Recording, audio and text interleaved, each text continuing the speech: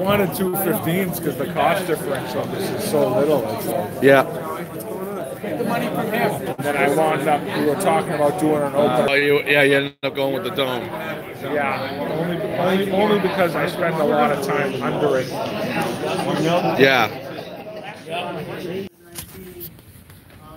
We have a bunch of paperwork in the back. There's a copy of the PowerPoint. There's a copy of the notice, and included is a document that shows the regulations as we propose changing them. The bold-faced is the proposed changes, and strike through is those that we propose to eliminate. The way this works, we go to our Lake Fisheries Advisory Commission, the 9-member citizens board, appointed by the governor, with these proposals. They accept the director's recommendation or not, and put it into final rules. So tonight we have a bunch of proposals. We also have a brief overview of the striped bass assessment. I'm guessing most folks here are most interested in striped bass. Yes, okay. All right. So let's go. Before we start, I do have an advertisement of sorts, and that is the Mass Environmental Trust has approved a new license, but are in the process of approving it. And it says ST, but it's actually going to be SC, because ST is taken by the state vehicles. SB is school bus, so we weren't able to have SB. But anyway, it's going to be SC for Strike for Conservation. This plate is new. The Environmental Trust has the whale plate, the trout plate, and the Blackstone Valley plate. What's different about this one is they've agreed to dedicate the money for striped bass and river herring. There's going to be some citizen involvement with spending the money, as well as some DMF involvement. It's all going to be dedicated to funding striped bass, anglerhead, and river herring restoration. So to make this happen, once we get the plate fully approved by the Department of Transportation, we need to collect 750 pledges, which means you fill out a form, you give us a you write a $40 check to the Department of Transportation. We basically store those until we get 750, and we bring them to the Department of Transportation. Then they'll print the plates, and then you go to your local R&B and get your plate once you're notified. So we hope you consider buying one of these plates when it becomes available. What we don't want is people who have right whale plates and trout plates to switch, because, I'm sorry, Mike. The reason is the Mass Environmental Trust, it depends on those funds for a lot of their environmental work, and they're only earmarking this one, and so we don't want to see the overall revenues decline or stay even. We want you to put this plate on your car if you don't already have a specialty plate. So anyway, that's the story. We hope you'll consider that, and we'll be doing some publicity over the summer once it becomes available. Thank you. All right, so tonight's public hearing is under Mass General Law, Chapter 30A, 130, 17A, 8104, and the rest. We will be taking comments through this Friday, March 1st. So anything that you don't say tonight, or if you want to reinforce it with a letter to the director, I recommend you do that. The proposals fall into a few categories: striped bass conservation, the commercial striped bass season, some for higher compliance issues regarding scupped black sea bass, which is exclusively a South Coast Nantucket Sound Bay issue. Scupped bycatch limits for the draggers fishing down south, and then some technical corrections on commercial trip limits and quota management. So what we'll do is we'll go through each of these one at a time. But first, Dr. Mike Armstrong, who works for DMF and is also the chairman of the ASMFC Striped Bass Management Board, is going to give a short presentation, and I think it's valuable. It is the background information. It is coming over the horizon in terms of management changes over the next year. So the proposals that we're talking about tonight are going to be really important for management later this year and next year and beyond. So Mike's going to give you an update. It's hot off the press. I think you'll find it useful. Mike? Thanks, Dan. You all hear me all right? Yeah. The microphone.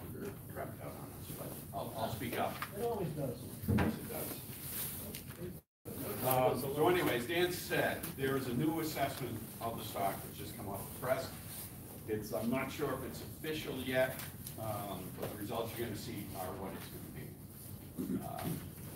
And we had an initial meeting of the board where everyone realized we're going down this road. We are overfished. Overfishing is occurring. And this is new for this stock. And I'll show you some of the details, and I'll show you the data and why it changed. I'll start off with, I don't believe the stock is much different than it was 2 years ago. What's different is there's a new model and there's new MRIP data, and it completely changed the picture of what we're looking at now.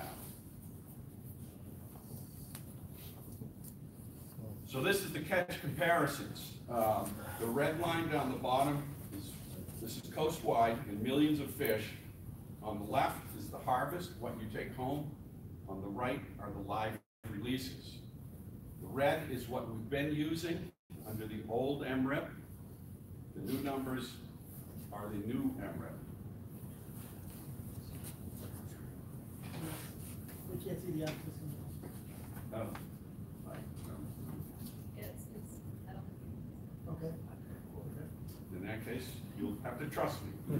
That's, You could X out of the slideshow. yeah. So anyway, the peak on the left is around about 6 million fish. And on the right, you're looking at 50, 60 million fish that we throw back. So the net result is the new MRIP estimates, which are coming from the effort. So MRIP, many of you know, is a combination of interviews of fishermen that gets a catch per unit effort. What's the catch per trip? There's a mail survey that gets how many trips you did. You multiply those, it gives you how many striped bass were caught, and the new estimates compared to the old, which was phone, and became very inefficient because everyone's got cell phones, which are not public record. In spite of all the spam you get on them, we can't get to them legitimately. The new estimates are 100% higher. We've doubled what we thought we were catching. That's not bad. That doesn't mean, it usually means the stock was just twice as big. And we were hoping it was just a scalar, but it turned out it wasn't. So this is coming out of the model. This is recruitment. And this is an important thing. What we're fishing on commercially are the fish that were right here. You can see it 2005 to 2011. These are 1-year-olds. That whole group of fish from here to here, you can see what's at best average, at worst not very good. That is what's in commercial size now. That's contributed to why we didn't hit our quota. There really is a downturn, but there's a lot of fish coming. The 2011 year class right here is big. The 2015 is even bigger. So these guys will be about 22 inches this year. These guys are just coming into commercial size at 8 years old, about 34 inches-ish. So this is almost all the same spawning stock biomass. This is what happens when you have a species that is environmentally determined how many young are created every year. You have huge year classes, you got little ones, and you got medium ones. That's completely natural, and to have a swing of poor recruitment is a roll of the dice. And so we're dealing with that. That's part of the downturn. But this is what the new model says. This is fishing mortality. You have a threshold. When you're above that, you're considered overfished. All right. And then you have a target. That's where we want to be. And you can see we were pretty good under the old model. I don't have that run, unfortunately, here. But according to this, we've been overfished for the last 7 or 8 years. And again, that's primarily the new data and the new model. So no one did anything wrong. We didn't allow overfishing willingly. We didn't know. The data is considered better. The model is considered better. So we just have a better eyeball on what's going on with this stock. And it tells us we have to cut F. The result of this slide right here says we need to cut F. So we need to get down from 0.3 to 0.2. It's not a scale you can interpret. It's not linear. It's calculus. But that 10 percentage point is probably 15% cut in fishing mortality, something like that. And here's what's been happening with the female stock biomass.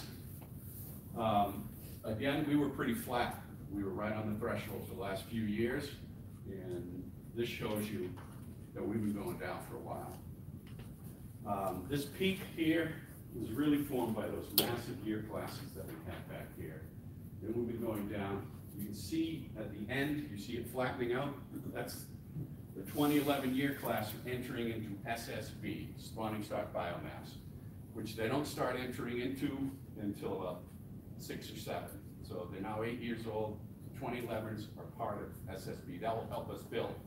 But we need to cut F, fishing mortality, to husband that year class along. And then behind it, 2015 will help immensely too. So we're poised to rebuild if we do the right thing to cut fishing mortality. So this is the stunning one, as I'm quoted in the paper saying.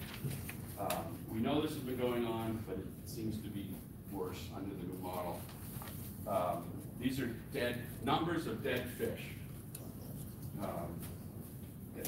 Unfortunately, that's cut off. So you're looking at peaks of almost 10, 11 million fish.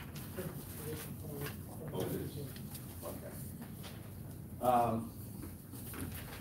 This is commercial take.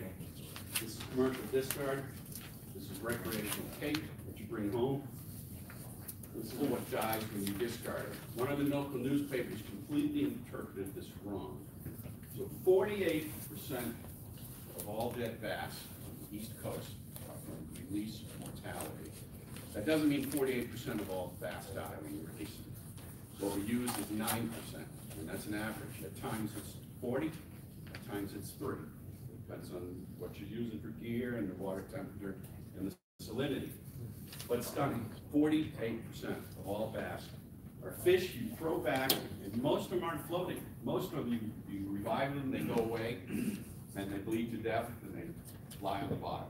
So they're not floaters. The floaters you all have seen, that's probably they've been mistreated to drag across the gunnel and left on the deck for a little bit.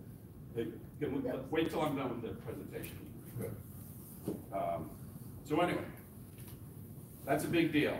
So if we can work on that 42% harvest and the 8% commercial harvest, but we're only working on 50% of the harvest, and we can do that. If we go up to the size limit, we'll get rid of some of the harvest.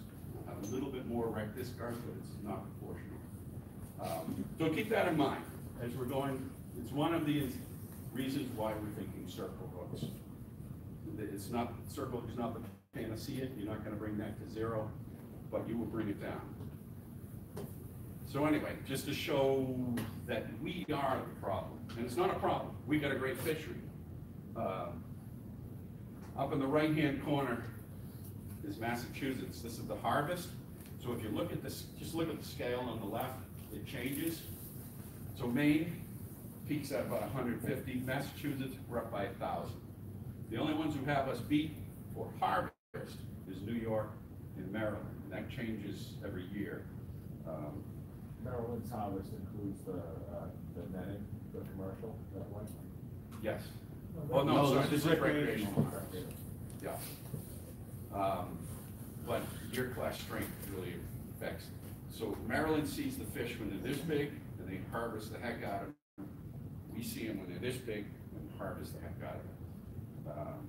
But this is, we are the #1 discarder on the East Coast, by far. So you can see we are up around 20 million for scale. Even Maryland is only up around 12, and New York's 4. We are a catch and release state, and we're also loaded with small fish. And so we discard more fish than anyone on the East Coast. And that's something to think about as we're trying to save fish and decrease fishing mortality. So anyway, to summarize what I just said, striped bass are overfished. Overfishing is occurring. There is no getting around that. That is the assessment. And a lot of it's due to the new data, and we have a better view. The recreational fishery is responsible for 90% of the deaths on the East Coast, and of that, about half is catch and release. Mass is largely catch and release. I said that. In 2017, we released 13 million fish. Last year was more like 7 or 8. And it goes up and down with schoolies. So if you apply 9% to 13 million, that's 1.1 million fish. We took home 300,000 for dinner. We killed 1.1 million cryptically. Put them back in the water, and they died. And that's based on studies that were done in this state. Really good studies that were done in this state. So anyway, the commercial fishery in this state lands about 45,000. Now, of course, those are bigger versus the releases, and that affects the proportional mortality, but far and away, the release is still the most mortality. Hey, real quick on that, you wrote 20 pounds on that slide. Are you talking 20 fish? 34-inch fish is 19 to 20 pounds. Oh, I see what you're saying, a 20-pound fish.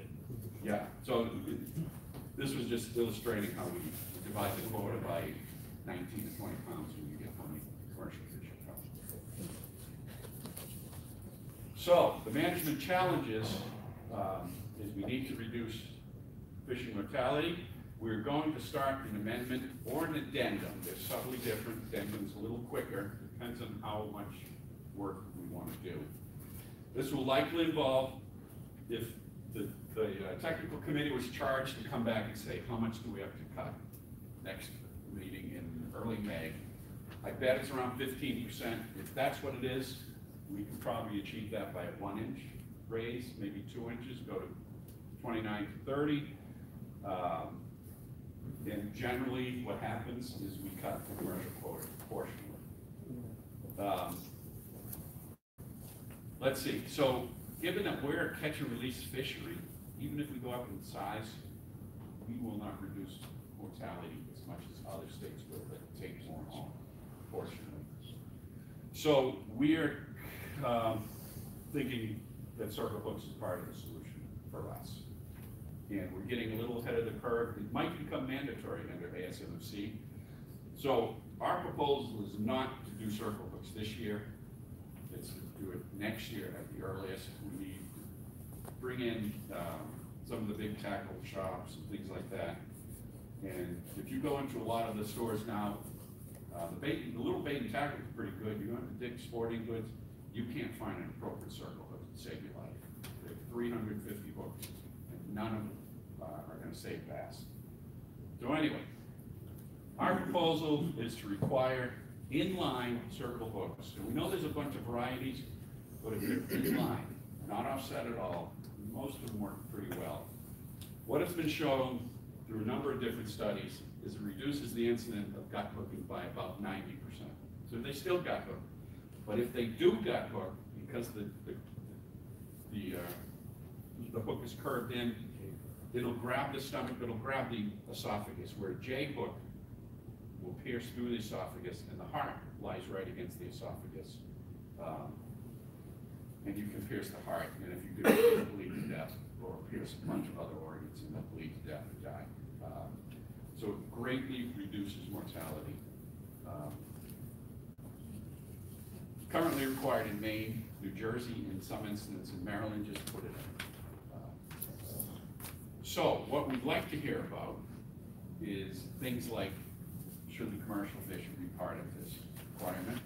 Should the charter boat industry be part of this also? Or should we just target the wreck or everyone?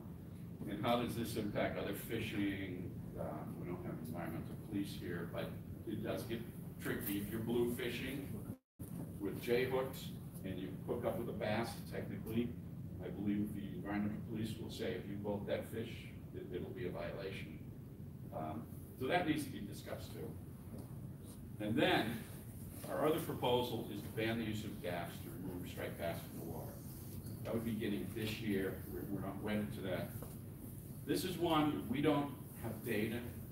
We've primarily anecdotal data that it happens in the recreational fishing.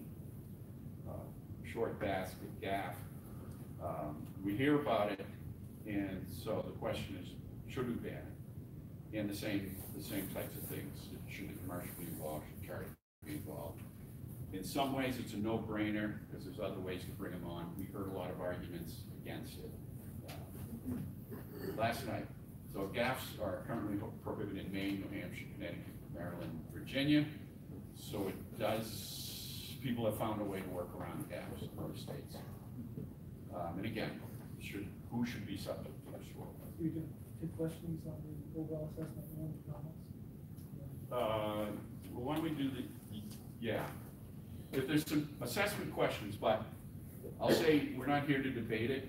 People have a lot of problems and questions about MRIP. We can debate it all we want, but it's shoved down our throat. We have already eaten the MRIP, if you want. We can't debate it, so that's how we're gonna have to go. But did you have a question? Yes, I was, Captain Skip Martell, I'm a local charter guide, been catching leaves for a long time. So what I'd like to know is how can you make an assessment of the fish that floats to the bottom on this mortality? I'm not sure how you can do that scientifically. We don't know. So we estimate how many are thrown back. And it has error bars, and it's an estimate. But what we do is we apply a number of 9%. Those came through several studies. And that may be low. That same study that said 9%, it went as high as 26% when the temperature was high, when we got treble hooks in the side of the face, things like that. In Chesapeake Bay, that number is probably 30% in the summer because it's 85 degrees. And that is the most dangerous thing for fish, is warm temperatures. So you see what I mean? It's an estimate. Yeah. So we don't It wasn't measure. done statistically. Was it done? It was done I mean, statistically. does anybody get in the water and look at the bottom? I mean, I'm being facetious, but. No, so it was done statistically as It opposed seems a to very difficult empirically, number to like get you're to. saying. No, we're So not why don't we saying do that. away with treble hooks too? If you'd like to add that to the agenda. Yes, I would. Al? Mike, I read where some of these other states where they implemented circle hooks, they didn't get the reduction they anticipated. Can you speak to that at all? The only one I know is Maryland, because they're the most recent. The others were quite a while ago. They had a bunch of problems. They wound up exempting some fisheries. Their fishermen had a lot of trouble getting circle hooks. They said they had great compliance, and Maryland is the one who did the study that says it's reducing by 9%, 90%. So the effective was not because of the circle hooks don't work, it's because they didn't implement it as well as they could have. I don't know if that answers your question. Way back. Yeah, the recreational fisheries seem Yeah. to be a bigger problem, the recreational fishery.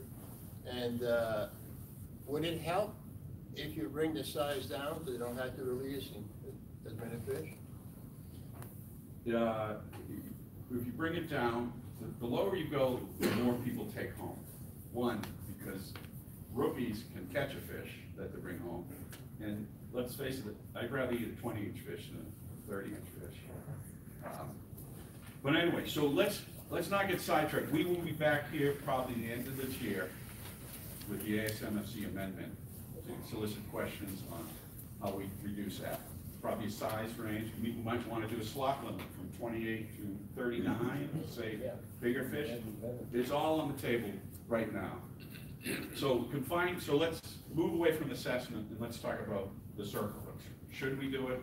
And you can do gaffs at the same time. Okay, before you go on to that, I wanted you to explain just the numbers a little bit.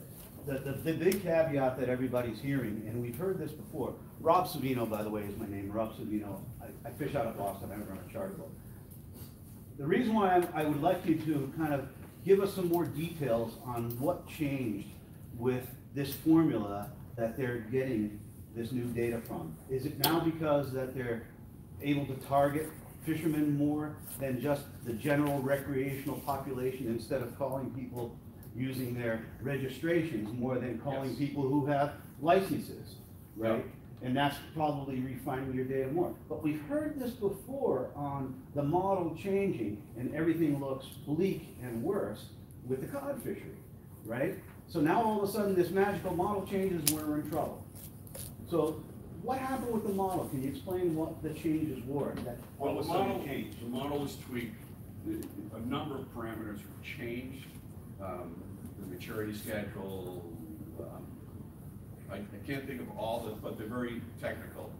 And they did sensitivity analysis and took them in, took them out. And those didn't have, the technical merits of the model didn't do a lot. It was the new MRIP data that drove this pattern, the new pattern. So to the MRIP data, it's coming from the effort estimates, which are twice as much as they were. So the old survey was phone calls blindly to coastal households. It was inefficient. If you did, so the sample size was smaller. If you did happen to reach an angler, it was dinner time, your wife was yelling at them. You asked them how many trips they did in the last 2 months, and they banged out a number. And they hung up. So now they get a mailing with $2, which actually increases the efficiency. So they can sit with their logbook, they can consult other anglers in the house and put multiple anglers in. And we don't know exactly why it went up as much as it did, and they're doing studies trying to figure out. But that's the net result, is the anglers in writing are reporting much more trips than they did when they're doing it over the phone. That's it. How you doing? Karen Friedman, Lucky 7 Child. I'm also a scientist in my day job. And when I'm looking at data, there's a lot of data presented that I don't think anybody in this room can really look at and say whether or not we agree with it. It's hard to wrap your head around. So I look at some of the data that was presented that we can't wrap our head around. And I'm not sure about anybody else, but my average fish that I catch isn't 20 pounds. That's released. It's not 20 pounds. That's the average weight of a commercially sold fish. Understood, but I think what we were talking about was the 90% of the fish that are thrown back in and have a mortality rate of 90% are by recreational folks, is what I just heard. And therefore, you calculated 20 pounds, a 20-pound fish times however many thousands of fish to come up with a number. That's not what I heard? No. So 90% by number of all dead fish on the East Coast come from the recreational fishery. It's not apples and oranges, because those are a lot of little fish. Commercial is big, so the proportional fishing mortality by the commercial is higher. But when it's all said and done, the rec is still overwhelming. But the 20-pound fish that you were putting, that was to convert our commercial quota into the number of fish we land. okay, it sounded as if that was the amount of fish, the pounds of fish that were dying. No, if you take our quota, which is 700,000 pounds, divided by 19 or 20, you get 45,000 fish. Mike Paulson, Rockwood, commercial fisherman. I was at one of these hearings a few years ago, and there was a big bitch about, between the commercial and the recreational guys, about taking, the commercial guys were looking for more quota, and the state was gonna give it to them, and the recreational guys went nuts. The same figures were here then about the percentage of the recreational fish that get caught and go back dead at being 80–90%, right, 70%, where the commercial is only 2%. I think this whole meeting should shift away and forget all about the commercial guys. Leave them alone. What they're doing, they're catching fish the way they're supposed to. Their mortality is so friggin' small that it shouldn't even be discussed. And we should zero in on the non-commercial, recreational, who are doing all the damage and causing these figures. And like that is the focus of these two proposals. Well, primarily. if we leave the commercial part out of it, it'll cut this meeting in half. We're gonna get to that next. Yeah, and the other thing is I've been fishing for 43 years. You know how many times I've been in this room? A gazillion. All I hear is, this model says this model says that. 50% of the input you got in it is all baloney, comes out of a computer. You don't know whether it's fact or fiction, yet everybody is looking at this. Tell us how you really feel. I mean, everybody here wants to see this change and see this mortality rate go down. Right now, we're dealing with questions on the assessment, so we'll give you a chance to comment on the specific component. Let somebody else. Well, I think we're all done. All right. The data's garbage. The reality here is, This guy is. yeah, before you say it, let me preach. We have to reduce mortality. That's it. You see what's going on with the stock. You all have noticed this fishery is not what it was 10, 15 years ago. we have to turn it around. What we're suggesting tonight is a subtle measure that makes you, is it appropriate for commercial? I don't know. We heard a lot of people last night say no. A lot of charter guys said no. The average direct angler is overwhelmingly tell us, no brainer, we should have done this 10 years ago. But we can't sit here and badmouth the science and things like that, because we're gonna be left behind. The Bay States will kill us. We need to come in with thinking good ways to reduce mortality. And this is gonna send a signal to the entire coast that we're doing the right thing. Yes? All right, my name is Brian O'Connor. I'm from Rockport. I've fished for 30 years. All right, I also work with fishing businesses. I'll give you the 9%. I've heard 5, I've heard 7 over the years. 100%, 9% mortality rate. Recreational fishermen should be targeted overall. I'm not going to argue about the size limit, whatnot. The main people that should be targeted are the rec people, as well as commercial. Okay, because these events you're talking about, we get no founder events, we have commercial guys targeting large fish, we have rec guys targeting, targeting small fish, but I think the catch and release part of it is great, and recreational guys should be targeted with us. Yeah. So let's make sure, we will be back here in 6 months and talk about the division of commercial and rec, who's going to get the cuts. We don't need that tonight because we can't do anything with it. Tonight, let us know what you think about circle hooks and gaff. Yes, sir. So I think it's too hard to regulate the circle hooks and the gaff also. I can't see anybody recreational fishing on using the gaff. I never would. But when I'm commercial fishing, obviously I do. Fish are much larger and like the rough weather, safety issues, concerns like that. I don't want to be reaching over the side pole before they're trying to whack one fish out of the water. Gaff. It's a questionable fish. I would never gaff up, especially on a recreational day. I would never gaff. These things are very hard to enforce. You're going to say that I can't own a gaff and have it on board my boat? If I do, how do you know that I can use it? Circle hooks, the same thing. You said fishing for bluefish, fishing for striper, I catch a striper. When I'm blue fishing and now I get a fine, it seems pretty obvious to me that you need to reduce effort by the recreational fishermen. And that would be by cutting the number of days it's open, just like with commercial, not by raising the size limit, because you're just causing more dispatch. So you're opposed to both proposals? I'm opposed to both proposals, because I don't think the circle is enforced. I don't know how it's enforced. Thank you. Has law enforcement commented on either one of these proposals, sort of how they would be administered in the field? Why aren't they here? Where's my friend? They should be representing. This is a state hearing. They haven't come. What's that? They haven't come to you? They haven't commented. They were at the meeting last night. We'll have that discussion. They do a good And job. it's agreed. With 17 guys on the coast, if you don't want to circle hook, 34.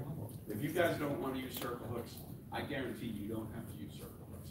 This is more about education and getting possibly the next generation of anglers know that to use circle hooks. Most of the rec guys I talked to at the shows in the last 2 months they were either, that's a good idea, I already use them, or God, I didn't know about them. And that's probably more important. And 10 years from now, there'll be big displays in stores, and we're working with Bass Pro to put a big display with a big bass saying, save bass, use circle hooks. So, we know it's not terribly enforceable, because there's not gonna be someone on your boat. Nor is it probably going to have a huge reduction on release mortality. In some, but It'll have some. You fly guys will continue to kill the fish. I'm just kidding. But everyone points the finger. There's a lot of chunk guys. The guys on my boat drinking beer while the line is tearing off for 200 yards until I remind them to set bail, and then they catch it on a circle hook. So there's a role. There's absolutely a role for circle hooks. The debate is it just rec? Is it commercial? Is it charter also? So anyway, yes, sir. Hi, I'm Ron Powers from Underwater Magazine. Unquestionably, breeder-sized fish have been a total free-fall for 10 years. Talk to the best of the best people that have to really think long and hard about the 40, 50-pound fish they've caught, the volume, and they've been saying that for a million years. We got a blueprint, but we're pretty darn good. Well, I don't see that quite happening back in the 80s when the striper was cracking extinct species, a moratorium. Well, I'm not proposing a moratorium. Clearly says, let me finish? In 2011, the year class was extremely healthy, was it not? You were saying, Mike, that those fish are about 34 inches right now? Those are breeders. Those are the future of our striped bass fishery. Those fish should be protected, and that should be done immediately. Slot size, something underneath. Somebody wants to keep a fish, whatever, 26 to 28 inches. So those fish should be protected. This year should be raised in fall year. Then, just like the age, they'll come back. We'll have 10, 12 glory of striped bass. It's failing miserably. We have no spring run anymore, particularly for the surf fishermen. There's no spring run. As long as it takes for a cup of coffee to get cool in the fall, there's a slight fall run, only because we've seen a bump in pogies and a bump in peanut butter in the last couple of years or so.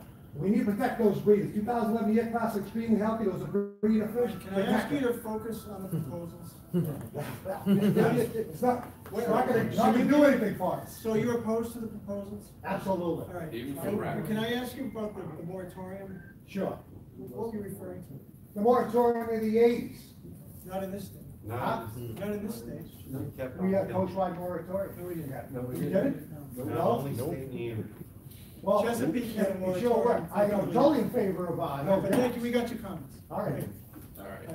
Mike Wallace from Rockport. I'm against both the proposals about the gaff and about the circle hooks. I don't think they're gonna make any difference.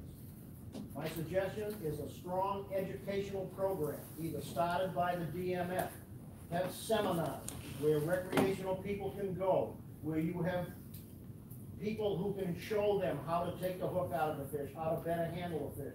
I suggest that this man from the Angle magazine do an article that spells it all out, how to better handle a striper, how to take a hook out if you have to. Things like this. Have the striper clubs, have educational programs that they can have, so and through their membership, they can find a lot of people that really don't know how to handle a fish, and they can do an immense amount between the state, the magazine, and the striper clubs. I think we could lower that mortality rate by maybe 20% anyway. Thank you. So, let me ask, recreational fishing, what's wrong with circle hooks? You lose a fish occasionally. It's recreational fishing.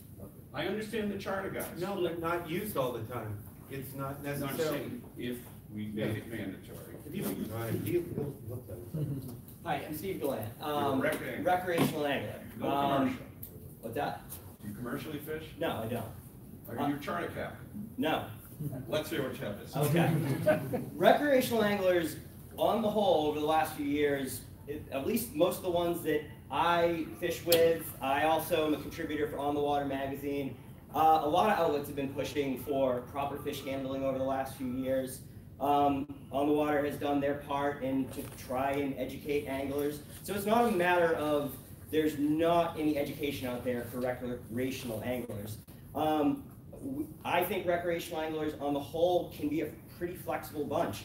I'm willing to make changes if circle hooks need to be, if you guys think that that's gonna get you the drop in mortality that you need. I personally think it's not quite enough. I agree. I think it's a drop in the bucket as far as what you're gonna see.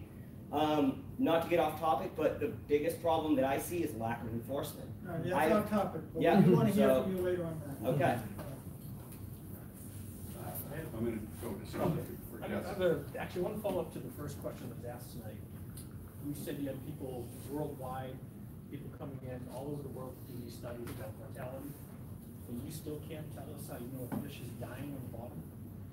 Nope. Was there satellite tags involved? Was it acoustic tag study? I know you guys in the No, acoustic but tag study. we're probably going to do it next year. So what? And we have studies that this was the way the first study was done was like a 10-acre pond full of bass. We caught them, tagged them, drew them back, drained the pond. 60 days later, So no time. counted who was alive and who was dead. You can't get any better than that. Well, it all depends on the environment of that pond, you know, but we can't debate that study. That study isn't big to debate. Yeah, but we can't debate. I mean, we can, but is it 8, 30? You're still, at the end of the day, we gotta do Steve Baffis, I'm a recreational fisherman, and the last few years, they've come out with an inline hook, and I fish only plugs, I don't bait fish. That inline hook that they've come out with, BMC and Mustad, they've all come out with a single inline hook to swap out the trebles on our plugs. Has there been any data on any of that? No, not that I know of. I would imagine they hook the lip. I mean, artificial tend not to be the problem, because you're not swallowing a big Right, oar. right. The bigger fish can swallow it, but, I mean, Yeah. for my group, we try to release everything, and we try to respect the fish. The other thing is, how much, I know it's, you know, it gets sometimes contentious between commercial and recreation, but isn't a lot of that recreational mortality just due to the sheer volume of recreational anglers versus? You know what? You are incredibly insightful, and I should have mentioned that. We're at the point where there's 330 million people in the U.S., and most of them live on the coast. And so I don't know how many fish, bass on the East Coast, 10 million, 20 million. We are fully exploited. The day, the January 1st, we have enough people to fully exploit the stuff. We could get rid of commercial fisheries, and we'd still be right at the edge, probably, of of overfishing. So that's why it's so difficult. You can see that number. There's nothing wrong with 50% of being dead. It means we're having a ball with a great fishery. And what we're saying is, let's start trying to get that down. And education for handling and all that is, we've been doing that also, and a lot of people have. And I know On the Water's coming up with a new article about all that. Just real quick, recreational, they fish like 7 days a week. Commercial fish 2 days a week. Would it help to slow down the effort 7 days a week? One more thing is the gaff. One more thing, quick one.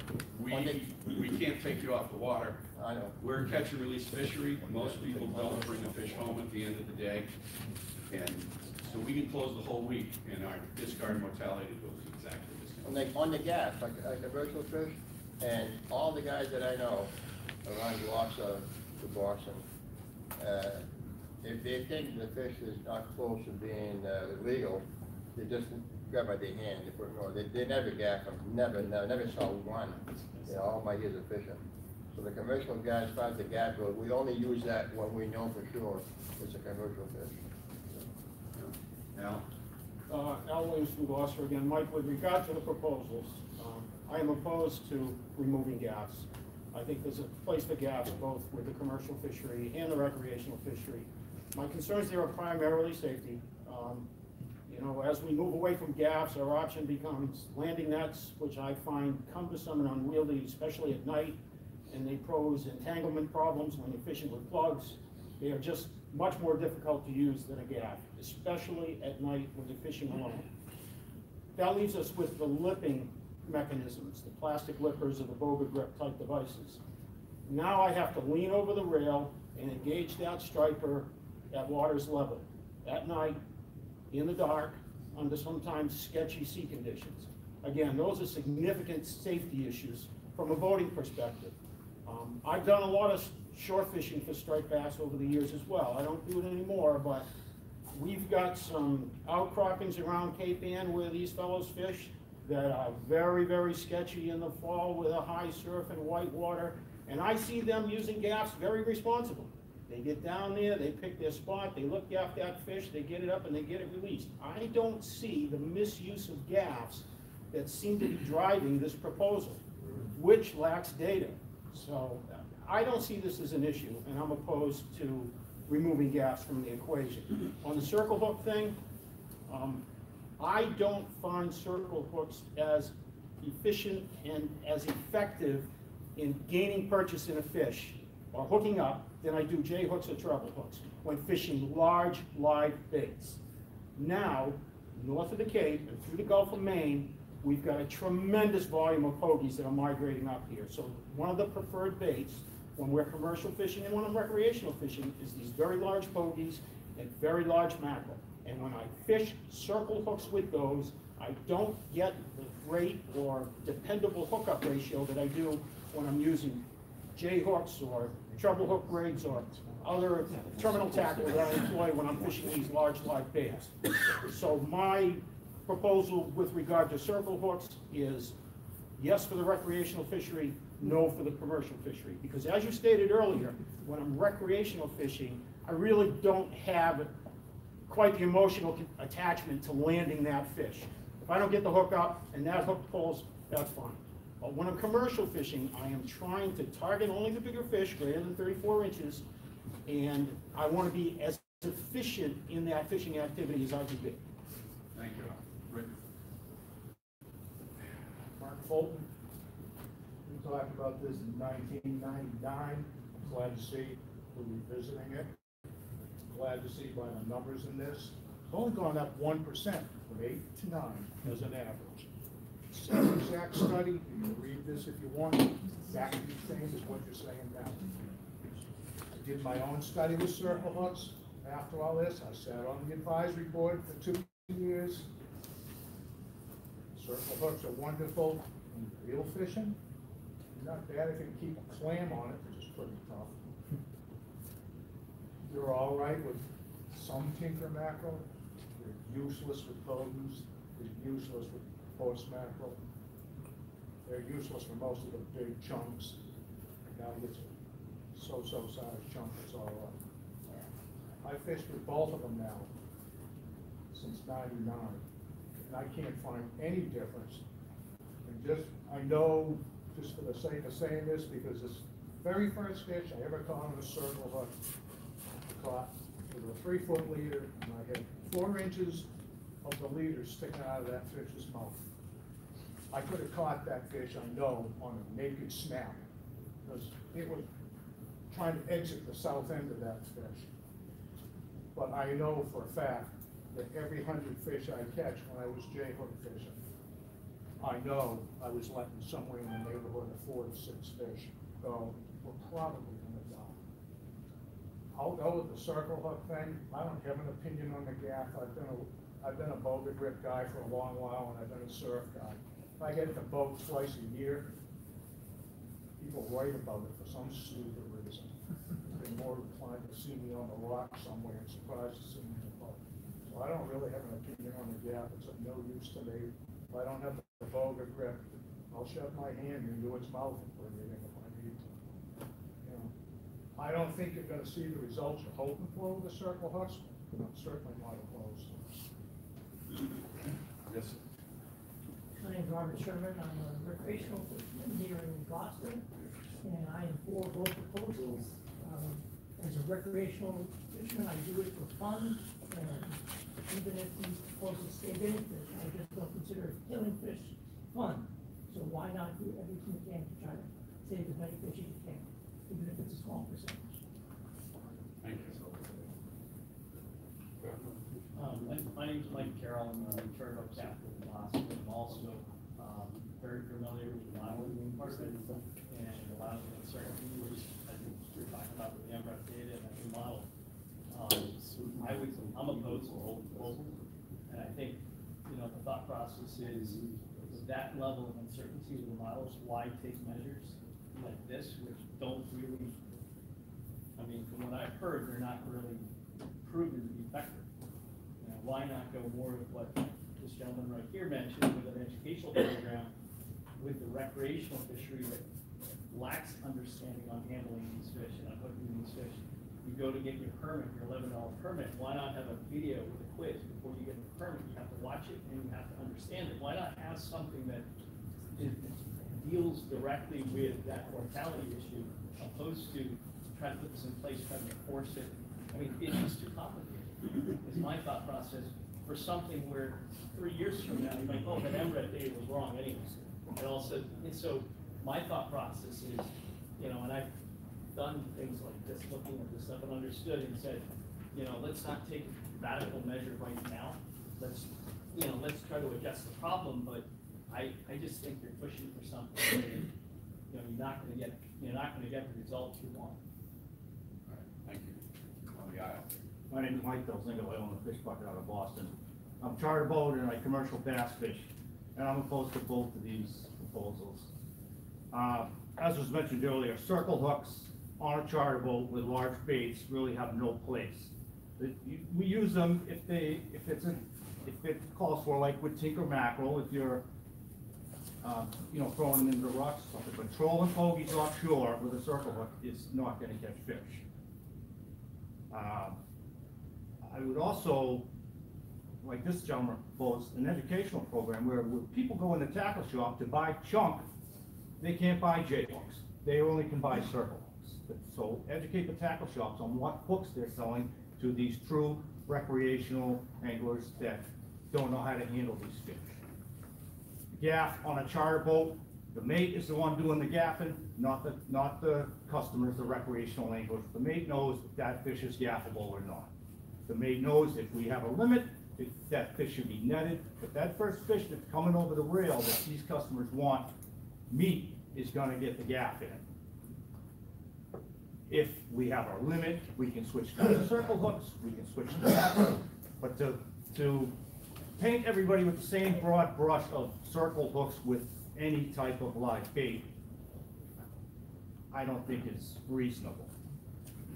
If you want to commercial fishermen are going to gaff fish. I see the dead discards at the rigs. Everybody gaffs everything down there. If you want to lower the commercial dead fish discards, lower the size limit, 1 inch. All right, thank you. There would be a lot less 33-inch floating dead fish at the rigs. Is there anyone we haven't heard from before we start going back to the same? Yes, sir. Peter Schwimmer from the Cape. I've been fishing since the 40s, and well, there were times that I wasn't, but I do both fishing, I do commercial, I do chartering. I've used nothing but circle hooks in the last 15 years, and I don't think I've got gaffed a fish, one fish I can remember gaffing in the last 10 to 15 years. Lip gaff a lot of fish, and all the smaller fish get netted. So I think there was a gentleman talking about fishing at night with big fish.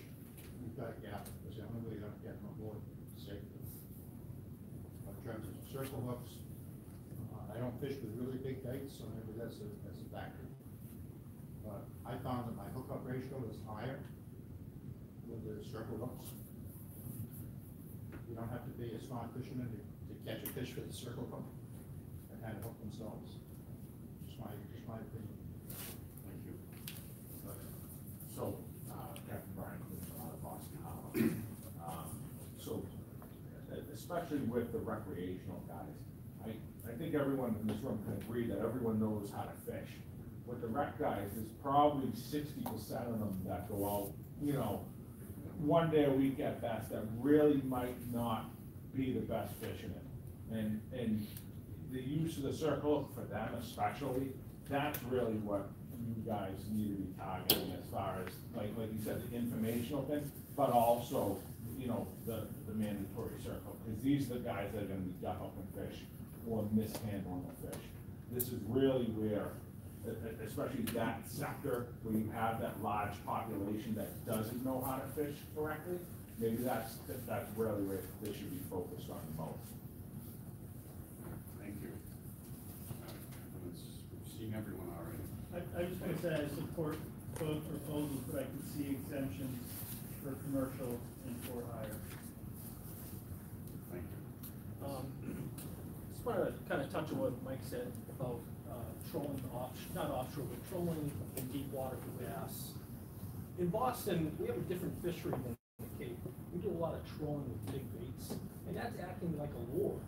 So that category really, you know, I oppose the circle. We're offshore trolling. Sure.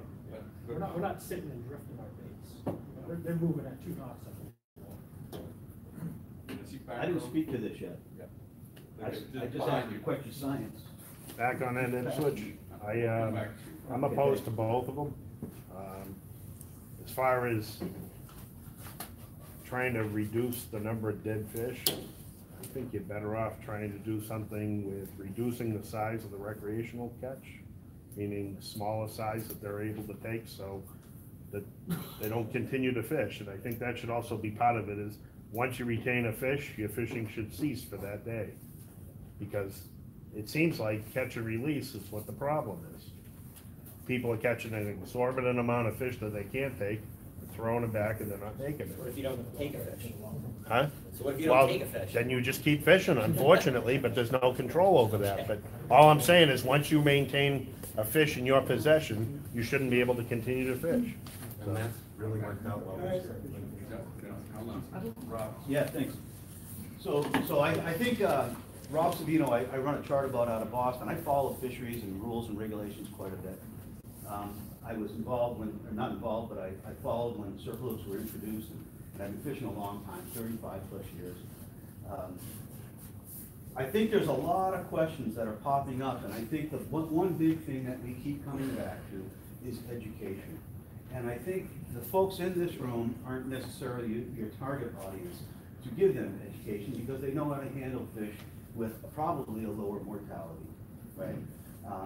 So my take would be, before we start regulating hooks and gear and things like that, let's first get them up to speed on education, and maybe we'll see a bit of a mortality.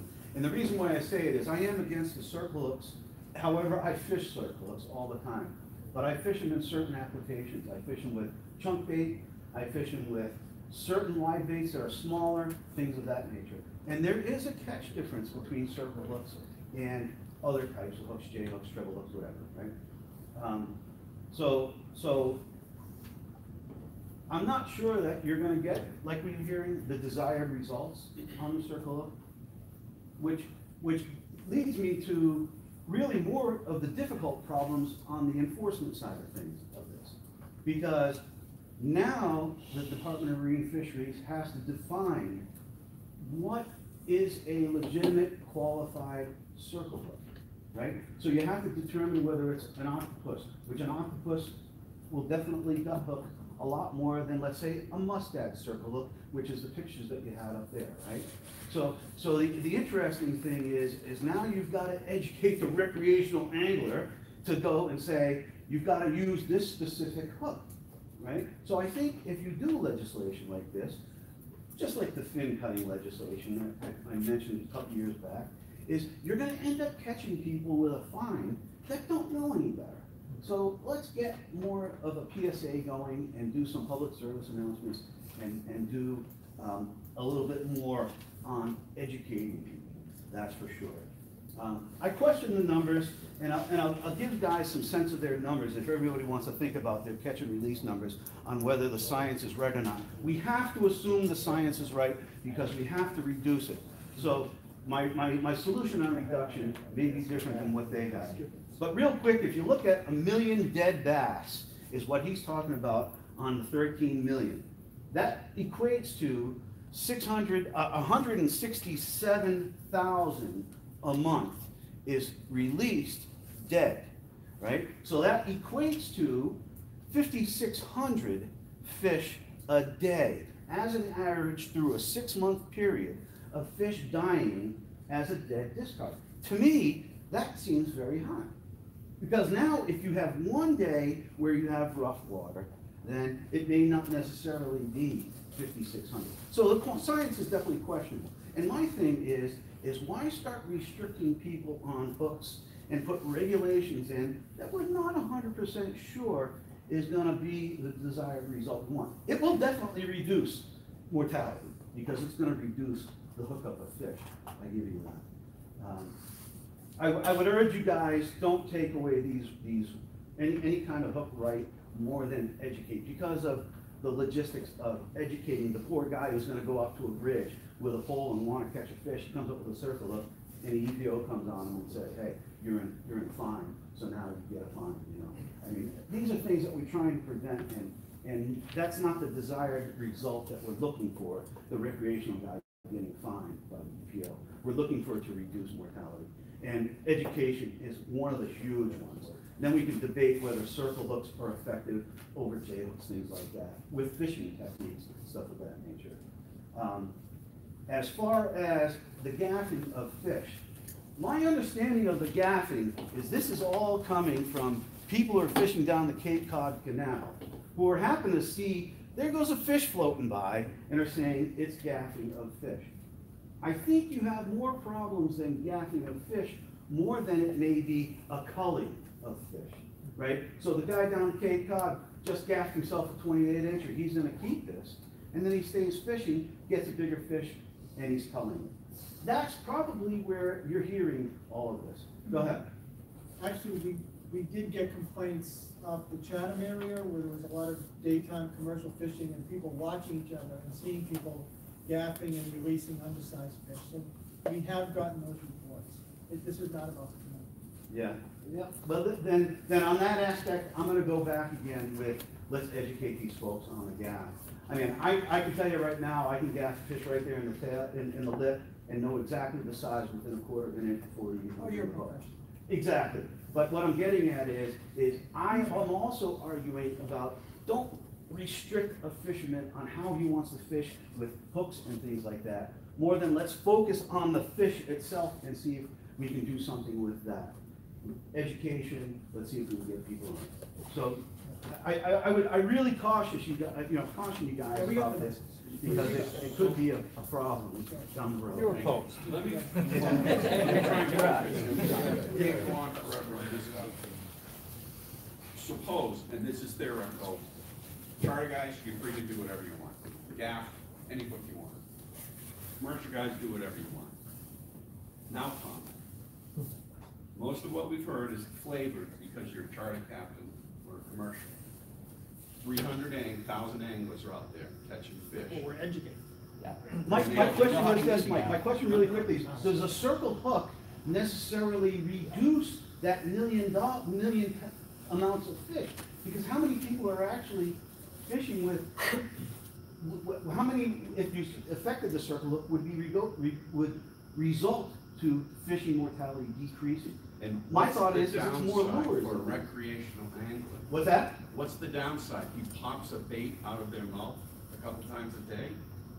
So I want to focus on. No, the downside really, for me, the downside really is the guy who's sitting on the rocks with a J hook trying to catch a fish and gets pinched by the EPO. You bought a license, you're You know. supposed to know the law. I understand that, but it doesn't necessarily mean that's a good law. Green guys will be coached. You're not going to be writing up everyone. That's not true, Mike. I got pinned by the environmental thing. Yeah, great.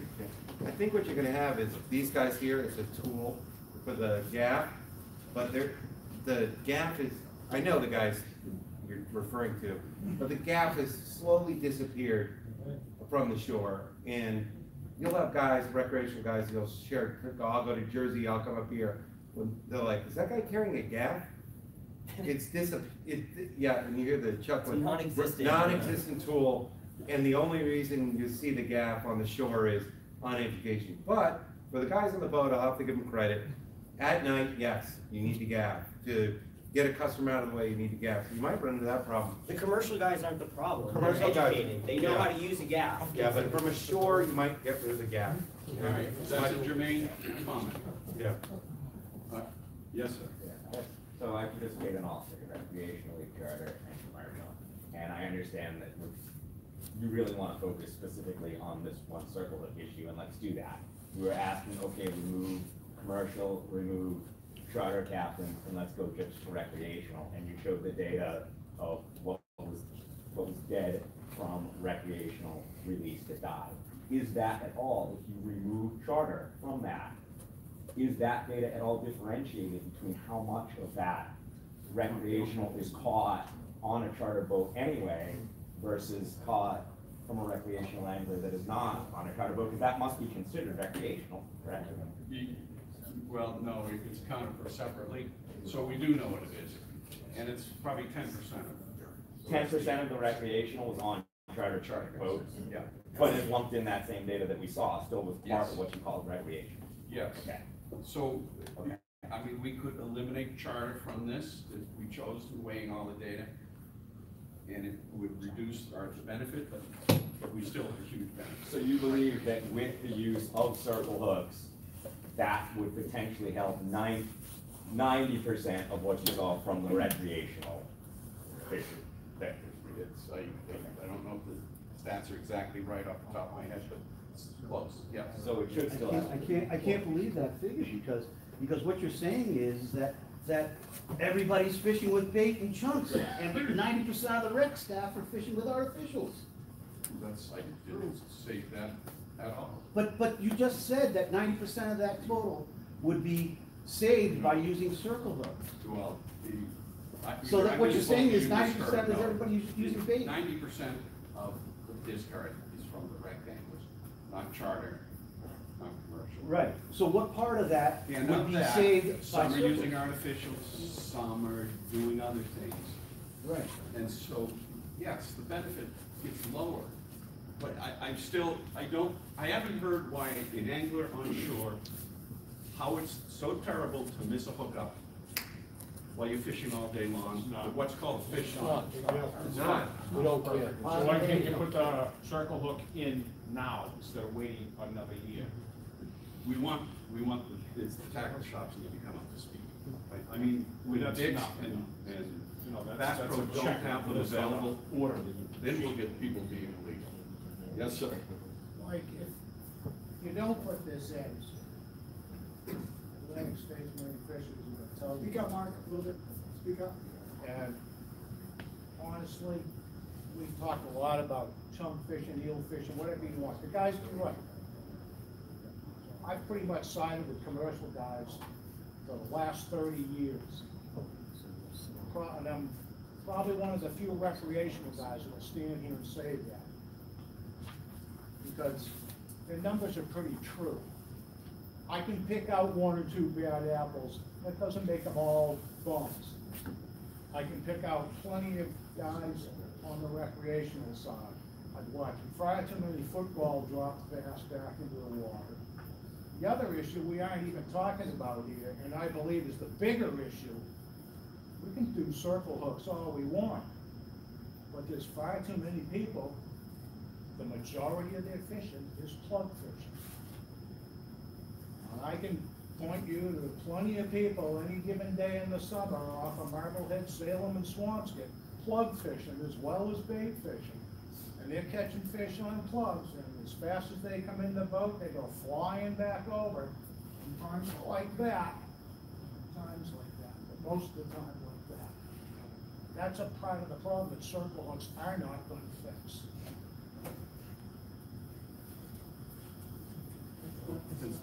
On the topic of getting away from commercial guys for a minute, on the topic of recreational anglers and hooks, one of the biggest problems, again, is back to lack of education. And anglers, like, what about anglers with unattended rods? How many guys do you see down on the beach that have a rod and a sand spike, and they have had a fish on for 5-10 minutes before they realize it? And then, you know, it's stuff like that. It's people not using, you know, I, for one, I do plenty of fishing with octopus hooks for with eels at night. It's a very active form of fishing. As soon as you know you have a hit, you know, you're letting that rod down, you're setting the hook within seconds. If you miss the fish, you miss the fish. But you're not letting that fish go off with your bait for 30, 40 seconds before you even notice it. So, we need to educate people on the right type of hook to use in the right situation. If you're gonna be bait fishing, you shouldn't be leaving your rod for an extended period of time. You should have to be actively fishing with that rod. So. Thank you. To piggyback off of Steve, how about those guys that have 4 or 5 rods sitting out there on the beach? I mean, they could be getting fish on those, and yeah. You know. So stay with the circle. You're walking into circle. That's begging for circle. That's begging. You're not gonna teach people not to have a good time on the beach and throw 4 rods. But what I'm saying is a blanket coverage of circle hooks is not. So here on the circle hook thing is everybody says education. I'm also a hunter as well. I have to go through hunter education courses. Why can't there be some kind of education when you buy your permit that you understand you need to have whatever it is, circle hooks, you have to have no gaff and things like that with education. Al? Yeah, just my last thought on the gaps here, Mike. If we're not having a discussion with regard to cod on the gaps, we can't be having a discussion on stripers. You know, the cod fishery in the Gulf of Maine is in dire straits, to the point where you've got only a recreational fishery for cod that's catch and release in state waters, yet we're having no discussion about gaffing these 15 to 25 pound market cod that are prevalent within state waters.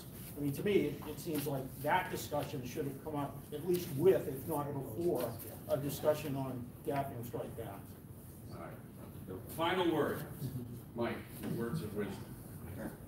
Briefly. One thing that I heard here, and I've heard from the guys in Marblehead, some of the guys talking in Boston, I'd say that better than 50% of the fisheries that I see in the Upper Cape Ann, Rockport, toward Lanesville, up toward Annisquam area on that side, I'd say 75% of those people are fishing with lures, with plugs, with treble hooks. They're not using bait, so they're not gonna have to deal with circle hooks. So I think right now, beating the circle hook thing, I think is a joke. I don't think it's gonna make enough difference to reduce the whole thing by any means, and to make it a regulation where you really don't think that it's gonna make a big difference. I think you ought to just skip it for now. And the other thing is, I heard from people, whether it's recreational or whatever, people go fishing, and I've heard people say, well, if you got a circle hook, you might lose a fish. Okay, you might not catch this. People go fishing to catch a fish. Whether it's for fun to catch it, or you enjoy the fight and the pleasure, or you actually want to take it home and eat it. You want to catch the fish, you don't want it getting away. And the people in Massachusetts should be able to catch and keep as many possible fish when they're here in our waters. And that's what you guys are charged to do. You're not charged to save fish so it goes back to Rhode Island and down to Maryland so they can have a bigger fish. You're supposed to do it for us. Wow. Okay, we're gonna move on to the next topic. Quickly, I don't think anybody in this room has an issue with the shore-based circle hook rule. Yeah, no one has an issue, no issue. Okay. Or Thank you even, for or even your- boat-based dead bait, because that's usually perfectly fine. It's, I think a lot of people have the issue, like they said, when they're fishing the larger live bait. And that's what we wanted to hear. How many of the And we fishermen don't actually want own to boats? favor all that. All right, the next topics have to do with the commercial fishing. We have three proposals. The first slide has to do with the recent performance. We have the year, the quota, the landings, the quotas seem to change a little bit, but that's mainly attributable in the first couple of years to overages. So we take off the following year the excessive landings relative to the quota. The quotas were reduced in 2015. And we were pretty good at catching the quota until this past year, 2018, when we did not. Some of the things that have happened over the past couple of years is we've gotten more, law enforcement's gotten more aggressive about enforcing the commercial limits. There's been a lot more effort, especially down in the Cape Cod area. Some poaching was going on. We've also limited the number of fish you can take commercially from shore to 2. We have the fin clipping rule so that people aren't stockpiling in advance of the open fishing day. So we think that all attributed to us not reaching the quota. In addition to the issues that Mike talked about, which is the lack of some bigger fish because of the downturn in the large fish. Here's just some statistics, and Story Reed is here tonight, head of our statistics program, along with Anna Webb, and they generate these graphs, and so you can see the fishing performance. In 2013, we closed that fishery pretty quickly in a matter of about a month and a half. In 14, it went a little bit longer, but you can see the value sort of peaked there at 14 when we had the high landings. 4.75 million was the ex-vessel value. 15, 3.58, 16, 3.8. Past 2 years, it's interesting, we had 3.3 million And even though the landings were down in 18, the fish were actually worth more in aggregate to the commercial sector. Just a quick summary, in 2018, we left about 11% of the quota on the table. We also eliminated last year commercial striped bass fishing around the 4th of July and Labor Day, and this came from requests from some of the harbor masters who found that on those holidays, people couldn't use the boat ramps because the places were just jammed full of commercial bass fishing boats and trailers, or trailers and trucks, because it's an open fishing day. So they requested that. We didn't get much pushback from the dealers, because they didn't really want to send trucks down on the 4th of July anyway. But anyway, so we felt that given those fishing days away also contributed to our inability to take it. So here are the proposals. We're talking about a slightly earlier opening, as early as June 13th, adjust the fin clipping rule commensurate with that. And then there's another proposal to change the Thursday open fishing day with Wednesday. The rationale is to provide the additional access to the quota earlier in the season, to mitigate the loss of the 4th of July and Labor Day. And this is an issue that's mainly coming from some of the South Coast fishermen. We have black sea bass open fishing days of Sunday, Tuesday, and Thursday, and striped bass is Monday and Thursday. And the folks who do both requested that we move that open fishing day to Wednesday. So I guess we don't have that other calendar. But anyway, okay, so those are the proposals. What do you folks say? You had the calendar on Monday, and I think everyone should see the calendar, right? Yeah. Because I wanted to talk about that calendar shot. I wanted to talk about Monday, but I got passed on. I've been on what I have on this deck. Okay, so why don't we get into the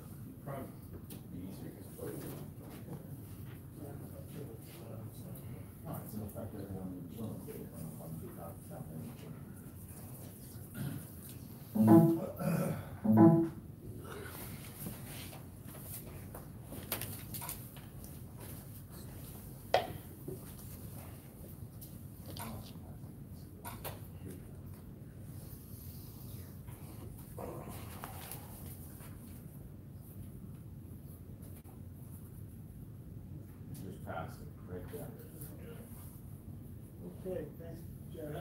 All right, so this calendar, I put this together to sort of portray what we're proposing here. So the current season opening is on the 23rd by regulation, but the open fishing days are Monday and Thursday. So if we move the season back as soon as June 13th, then we could have a Thursday the 13th, Monday the 17th, Thursday the 20th, etc.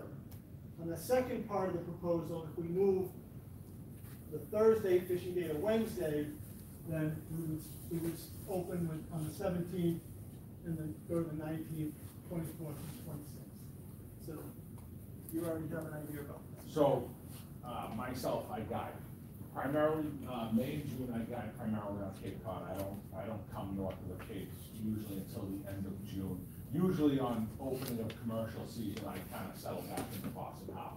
The fishing is spectacular on Cape Cod early spring. You have large biomasses of fish. Define early spring?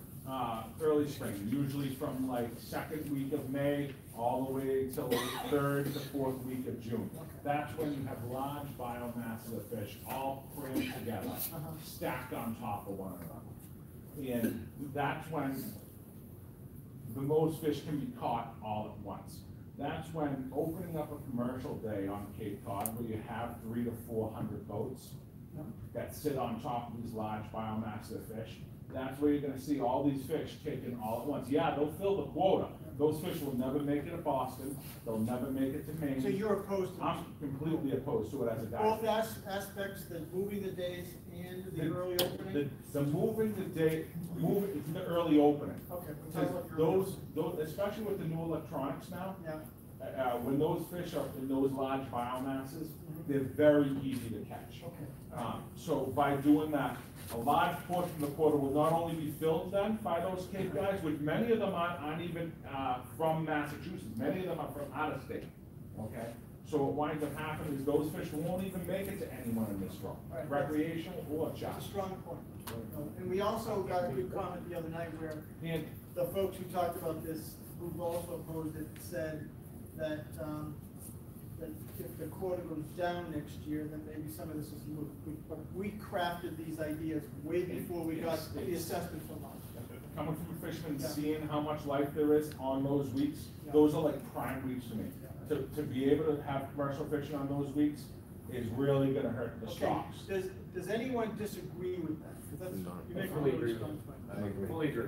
Fully Yeah, agree. that's Fully fine. agree. No, is that the general consensus? You don't wanna see this fishery open early? I don't wanna see it All open. right, you know what, that's brilliant, we can move right on. Yes, go ahead. Anybody opposed? Anybody would like to see the fishery open early? Why the move from Thursday to Wednesday? Well, again, it's the relationship between the Black Sea Bass fishery, which opens in July.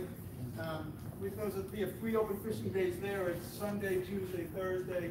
Those guys who fish in boats said, well, I can't do sea bass and striped bass on the same day. They've asked us to consider this. So, but again, let's stick, we're sticking on the early opening. The consensus of this room is not to do it. Is that accurate? Correct. And what about moving the day? You only have 3 days and we get 2. That's Then gonna why affect the move price. it? All Why right. move us? Is there any support for moving that day in this room? Mike, Yeah, Al? just, you know, I defer that to the buyers. If they see a better opportunity to fulfill their requirements and enhance the price by moving it one day, then Okay, I well, would, we didn't then I would propose this for support that. purposes of price enhancement, we thought it would be neutral. Okay. But I Well, don't know, yeah, for 2 anybody. years ago, the buyers did come out and say that Monday and Thursday were their preferred That's true, days. but we consulted the buyers on this before we floated it, and they did not have anything negative to say about it. But I'm not saying that that's why we did it. But, yes, Al? So just to finish my thought on not opening the season early, I want to see the season, the quota managed the same way it was last year. Open it on our traditional date on the 24th, but as we get to late August and early September, if we're coming up short, add a third day during the we third reacted commercial too day late. during the week again.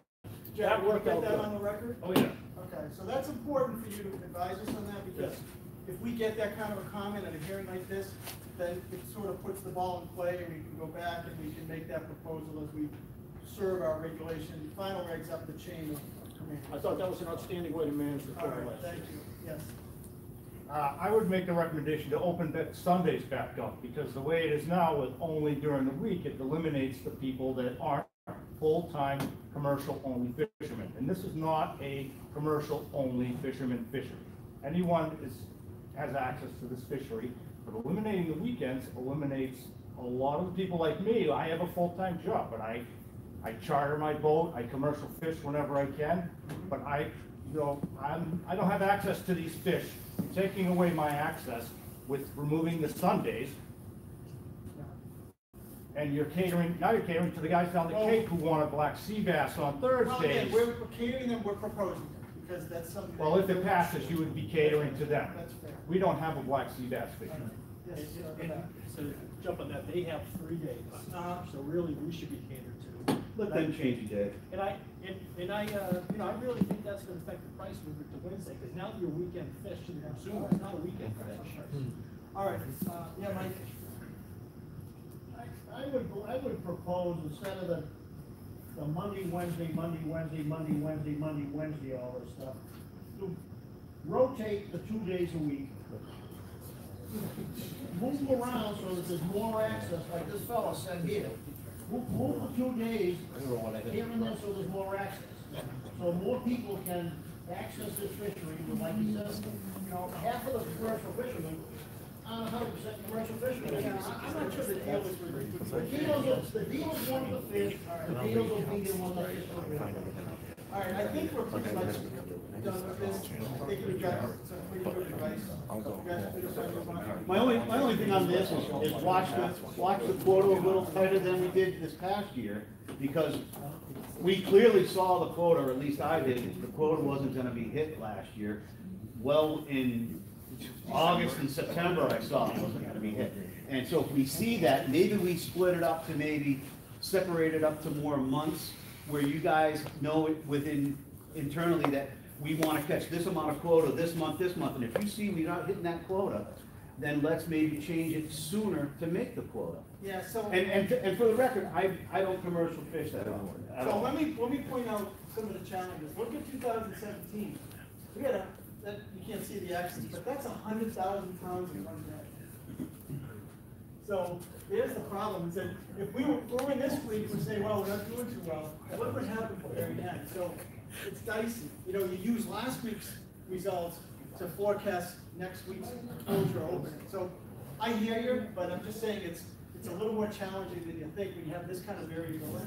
But the dealers can definitely give you a sense on how it's coming. Well, we do. We talk to the dealers all the time. When we get close like that, Aaron and the staff are calling those dealers every day. We also need the commission to vote on any approval to adjust the days. So if you're looking at a late August change, that's not going to be approved until after the September commission meeting, which is usually the week after Labor Day. Oh, Atlantic States has to approve this? No, we No, are. our marine Oh, your marine fisheries? So why don't you make that proposal now or out and have it in place? You don't have any emergency proposal you can pop into place without having to do that? How hard is it to close it? By a certain time, close the call, you have to open the first. All right, we'll take a look at that. All right. Hey, Dan, the Yes. quota's also gonna be higher in 2019 because it will roll, will the No, amount from you last don't, year? no, you don't roll an underage. Oh, You don't. Okay, anybody interested in talking about scup and black sea bass party boat fishing in The Maine? third part of the second proposal, Which is, liberalizing Oh, yes, yes. the rules on Thank importation you, of Mike. non-conforming fish. okay, thank you, Mike. All right, so this proposal comes from the agency, and it was presented to us by the state of Maryland, who came to us pointing out that our fish is on the Maryland markets, you know, especially our big fish, which is non-compliant with many of their fishing rules. They don't have any kind of rule like we do, where during our open commercial season, if the fish isn't 34 inches or larger, it can't be in our markets. The striped bass tagging program, which is mandated by the Atlantic States Marine Fisheries Commission, at this point is really the gold standard of tagging and fish, origin of fish, fish accountability. Even more so in the state of Maryland, because they have ITQs, they have tags that are issued to individual fishermen, and the fishermen themselves tag the fish on the water. Unlike in this state where the fish are tagged by the dealers, in Maryland they're tagged on the water by the commercial fishermen. So they brought it to our attention, and they brought it to their own Attorney General's attention, saying, hey, can we exclude Massachusetts fish from our markets? And they said no. Unless there's a substantial enforcement reason that, like for example, you can do it in lobster. You can keep, you know, undersized lobsters out from PEI because it's too easy to commingle them. But in the case of striped bass, because every fish bears an individual tag that is put on that fish by the commercial fishermen in that home state, especially in Maryland, the enforcement challenge is just not there. So the Atlantic States Marine Fisheries Commission Law Enforcement Committee took a look at this. It was presented to them, and they said, okay, well, what do you think? And all the officers who serve in that committee said, we don't see an enforcement challenge here. So we're here to propose to lift the Massachusetts rule. Right now, these fish can come in year-round. In fact, they do. It's just during our open commercial season that we are restricting those, and we're proposing to lift that restriction. Why? Let me repeat that. No, I know. Is it just to satisfy Maryland? Well, Mike? So the other problem is it's a net fish, I mean, they can also sell the product a lot cheaper than The everyone point else. is that under the US Constitution, I'm not a lawyer, I spent a lot of time with them. It's not lawful to set up rules for purposes of protecting home markets or giving local fishermen a better price for their fish. It won't survive a court challenge. We have a seafood marketing program. We're working with other states to promote wild-caught seafood.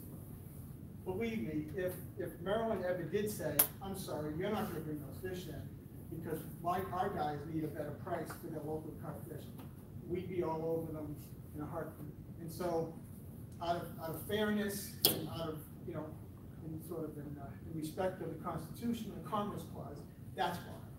So, that's our proposal. We don't think it's gonna have a big effect on the market because those fish are already available 9.5 months a year, and we're not really seeing them in our market.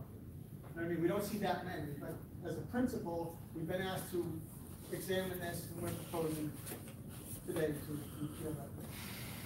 So I think the statement was made that we'd rather eat a 22, 25-inch fish than a 34-inch fish, right? So while we're catching 34-inch fish and selling those, and you've got a flood of 26-inch fish or slot fish coming in, it may be a better tasting fish, and it's going to I think it's going to decrease the cost of the fish that we're selling. And I know that might not be constitutional, but I do think it's unfair to have us be fishing for something different than somebody else is at the same time frame in the same fishery, well, in the same, it's all mixed, but nevertheless, it puts us at a disadvantage. I'm not seeing a lot of those fish in our restaurants now during the winter, or during winter, spring, and fall. Seeing them in the markets though, I'm seeing. Where? I'm seeing the small 20-inch plus size fish now. Yeah, I've seen them in the market. All right, Mike, I want to hear from you, you know, controlling about fish market. So how much, what's the regulations with ag carrying through the supply chain? How far does it has to the go. box of fish gets filleted in portions? It has to go all the way to the final settlement. Final settlement. So is it in the fish case? Is that tagged next to a fillet in the Yeah. fish case? It's supposed to be wrapped up in maybe a Ziploc bag or something. But you know what this is also about is some dealers want to bring these fish up here and then, for like some of our processors, process it and then send it out nationally or internationally. Like some of our fish processors have those markets, but in the summertime they can't do this fish. Yeah, I was just thinking within the fish case when the fish is processed, there's a lot of opportunity there for stuff to get going with it. That's illegal. What would be illegal? What would be illegal? Domestic fish from here, from the state. Oh, So what if there was a fish market or a restaurant and they were able to, okay, well, we're allowed to have this fish. We have this tag from this Maryland fish. Oh, we'll just put it with here it goes. Yeah. But they still have to get that illegal fish from the shore, or from onto the shore, onto the road, to that location.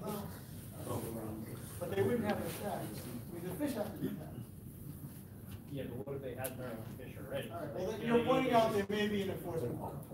What's the worst that happens if we don't do this? If we don't allow it? We upset Maryland? Well, no, we probably could sue. That's it. Yeah, we tie up the law. And why haven't we been sued yet? Well, there's a lot of things that may not be legal until people wake up about it. Don't change it unless it's broken. Well, again, I'm not looking to change this. It was brought to our attention, asking us to look at this because they're looking at our fish in their markets and saying, what gives? What am I gonna say? Sorry, our guys prefer to exclude your fish.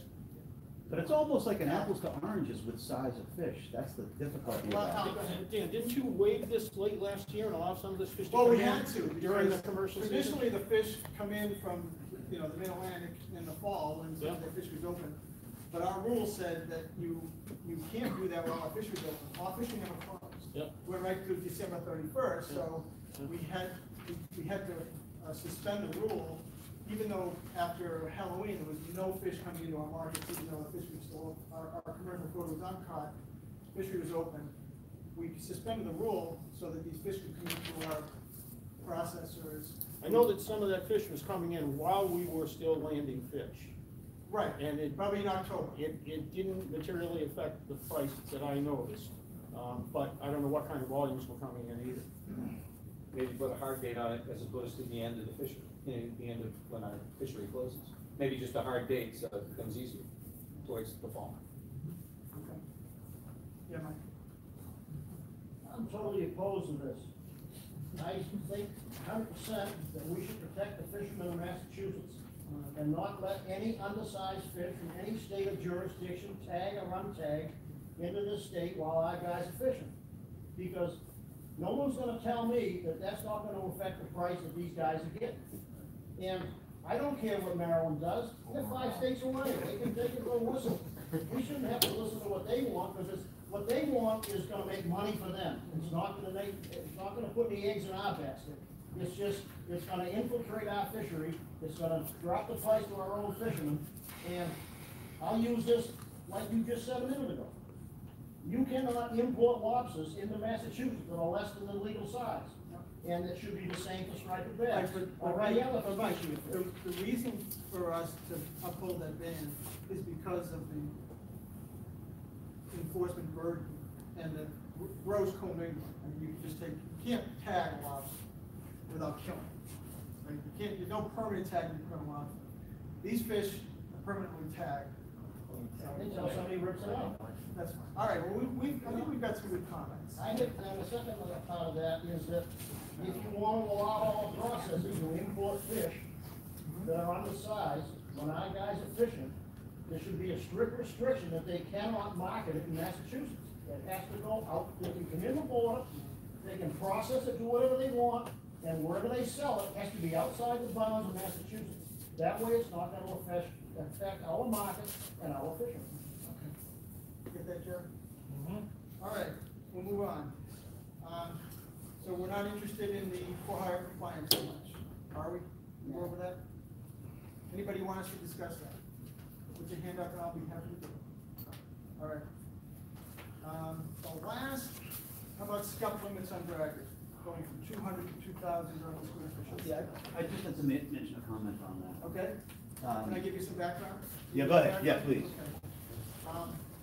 Forever, in fact, we were moving more and more toward allowing the draggers to retain as much fish as they would be catching. We had weekly trip limits. We thought that was the right thing to do instead of promoting discards. We have a lot of unused stuff border, so it doesn't make too much sense to force a lot of regulatory discards. And we were reminded last year that the trip limit on mesh smaller than 5 inches was in fact 200 pounds. And there was a collective gasp in the state of Rhode Island and Massachusetts. So it took us about a year to convince the Mid-Atlantic Council to amend this rule that goes back to about 20 years ago when the scup was grossly overfished. They're not overfished anymore, nor is overfishing the term. So the Mid-Atlantic Council enacted a 2,000-pound trip limit for the squid fleet during those days. And so we're just here to complement that rule because it's already a federal law. Go ahead. Yeah, so right now they're allowed to get 1,000 pounds, is that what it is? Right now they're allowed to get 50,000 during this time of year. But when the squid season starts, exactly, it was 200 pounds, and but as of this year, it's gone to 2,000 pounds. And occasionally I mean, most squid tows have little to no scum. They might make a morning tow or a dawn or dust tow, and then you get a big bag of fish. And so our thought is, because we have so much quota unused, let these guys retain those. Yeah. My only concern about this is, and this gets back to probably about now 6, 7, 8 years ago, when the alewife fishery closed down, right? One of the big arguments was about bycatching of alewives. And I think this is gonna open that up to a higher bycatch of alewives. We're seeing tremendous runs. I actually made a message to you guys when we posted on social media about the alewives opening up. Maybe we ought to open it up again, right? But I think what you're gonna see here is this is gonna start getting a bit more bycatch on the alewife side, as well as squid on that. I mean, the money fish is squid. Yeah. And stuff during the spring is fairly low valued because the markets are usually pretty flooded by the traps and the weirs. But aren't we going back to an increased bycatch on alewives if we do this? Well, I don't think that this is going to increase effort. I think it's just going to increase retention. Yeah, well, right. That's what I'm getting at, is if you're saying increased retention, In other words, instead of kicking it through the scuppers, you put it in the toes yourself. That's what I mean by retention. Yeah. So, I mean, they're squid grabbing, and they catch scalp as a bite. The data bear that out.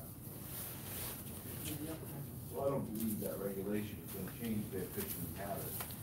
It's just gonna allow them to retain, the 2,000 pounds.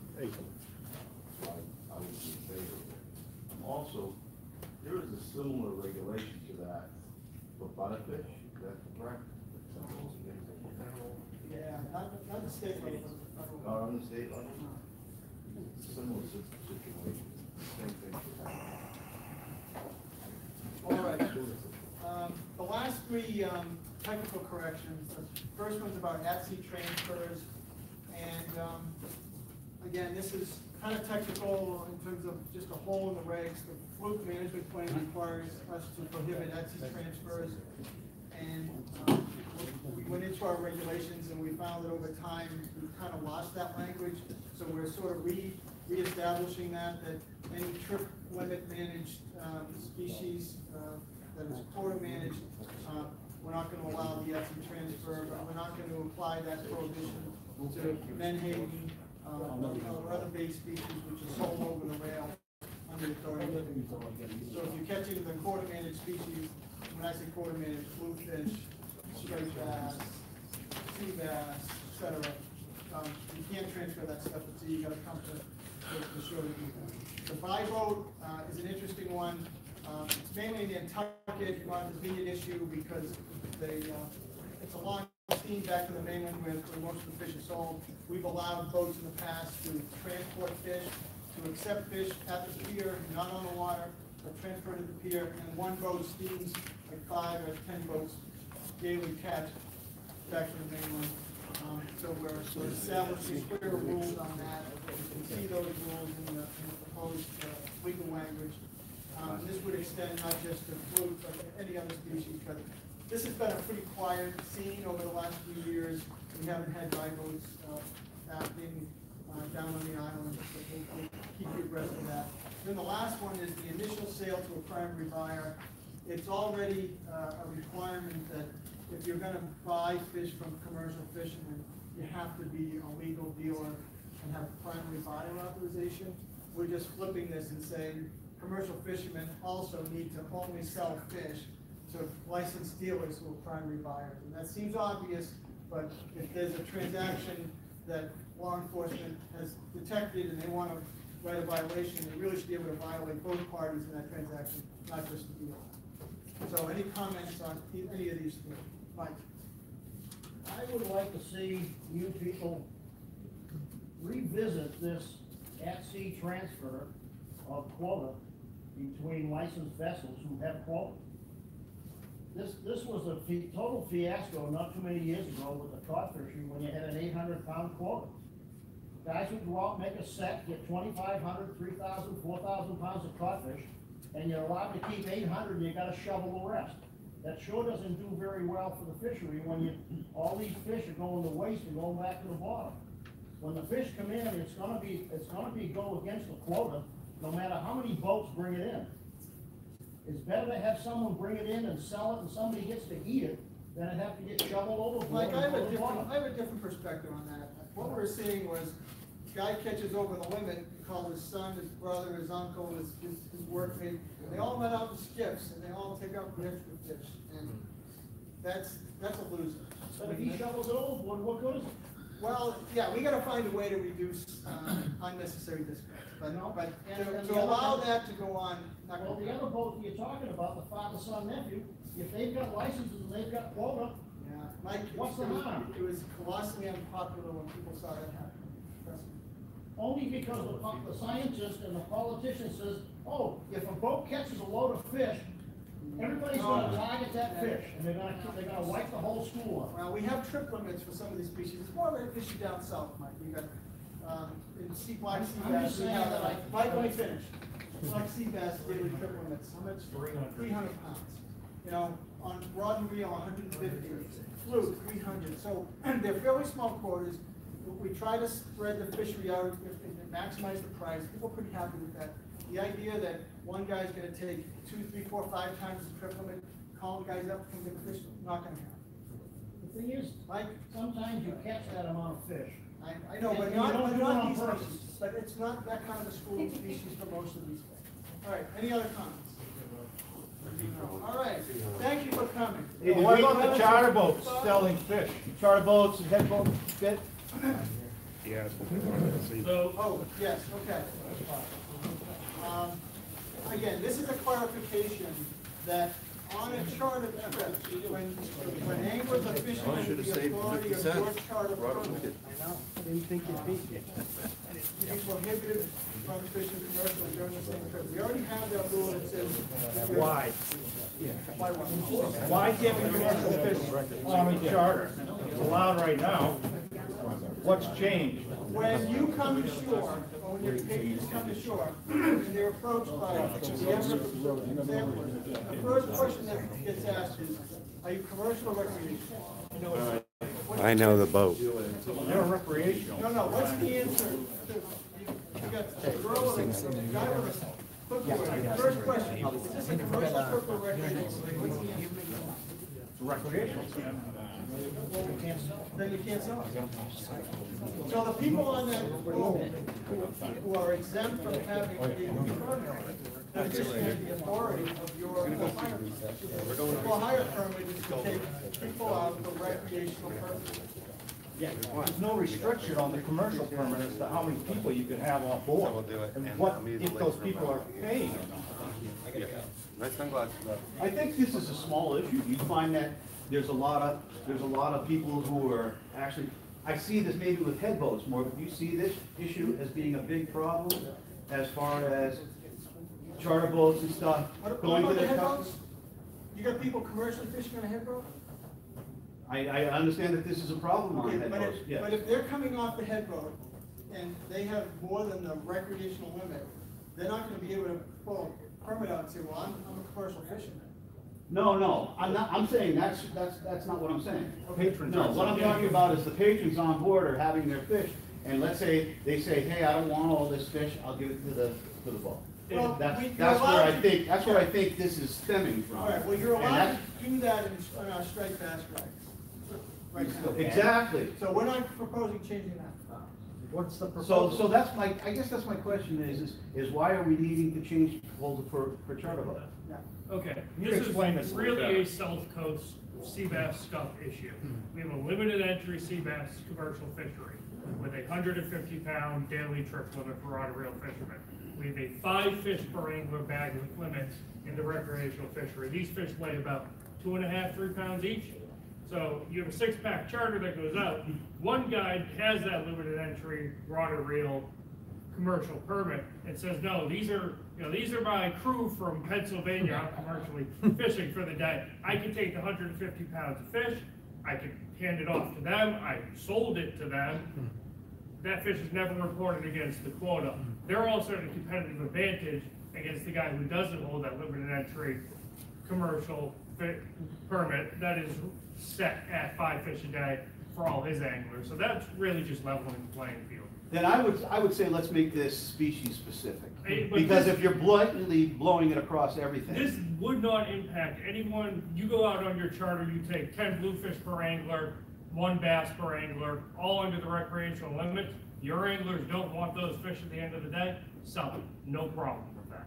It's about This is just about being able to market a commercial trip as a recreational vessel. The wording needs to be changed. I Well, when you say the word, if you're it's legal language? Yeah. Yeah, the italicized, the Okay. bold on the back page. Let's look at that. It's not this way. You can catch 8 EX, right?